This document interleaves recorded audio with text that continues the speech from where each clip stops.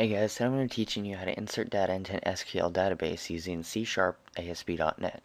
Now, I know I've been a little lax on tutorials, sorry about that, but I'm starting, as you can see, I upgraded to Windows 7, so I've been having to reinstall my software and whatnot, and I had to figure out how to disable hardware acceleration, otherwise none of this would have worked.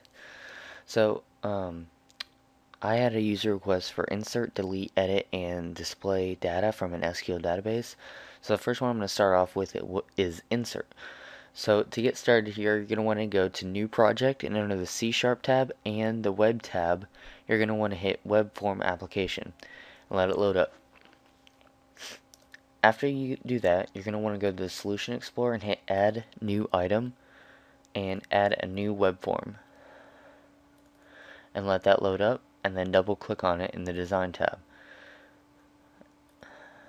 And then you're going to want to go to your toolbox and double click text box and then a button and hit the back arrow key so you can get in between the button and the text box, and then double click on the button. Now, if you watched my previous tutorial, I showed you how to connect to an SQL database using C# ASP.NET. So the first thing we're going to want to do is using system, if I can type, data SQL client, and using system data.sql. Make sure you add semicolons after both of those using statements. Now we're going to come down here and we're going to type SQL connection is equal to new SQL connection, open parentheses, double quotations. And the first one is going to be server equal to localhost, or whatever your server is. This is for if you're connecting to an online server made by like phpMyAdmin, for example. So server equals localhost, and then UID is equal to username. It should be self-explanatory. PW, password, is equal to password. And then the last one is going to be database. Is equal to database name, semicolon, and the double quotations and parentheses, semicolon, and then connection dot open parentheses, close parentheses, semicolon, and jump down 2 lines. Now basically all that does is it defines our server username, password, and the name of the database, and it goes and finds that if you're using the FTP upload, and it will connect to it, and then that's telling it to open the connection for us to do stuff. Now of course none of that is username, password, anything, so you just have to swap that out and then embed it in your website and it should work. So after you've done that, you're going to want to do string SQL query, string username is equal to new, is equal to text box 1.text, semicolon, and then string SQL query is equal to open parentheses, double quotations, insert, capital insert, into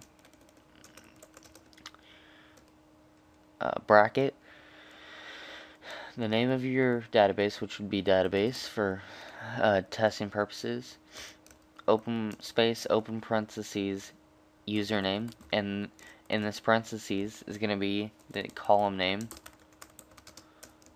So you have a table, and then inside it you have columns for usernames, passwords, etc. Well, in that it's going to be for column name.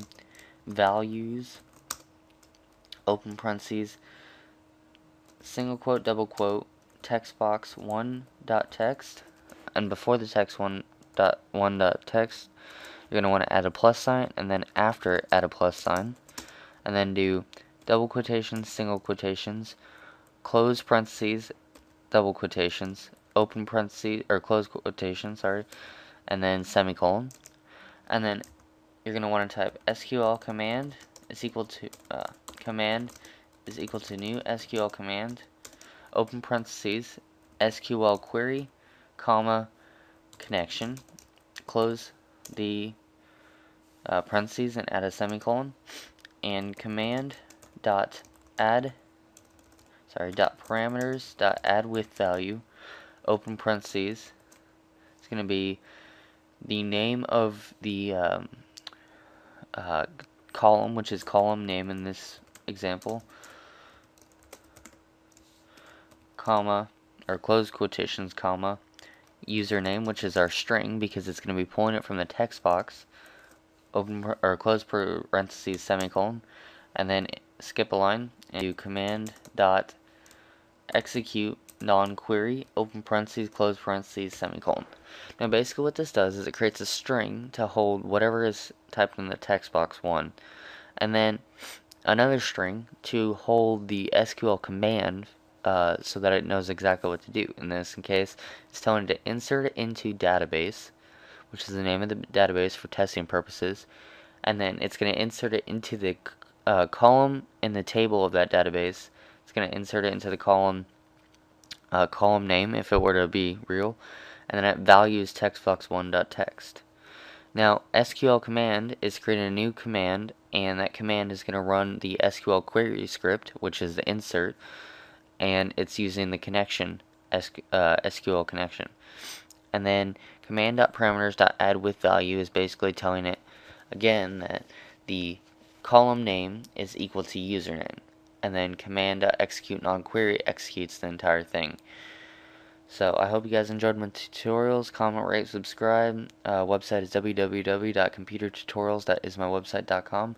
I'm going to be looking into getting a paid domain, so stay tuned for that.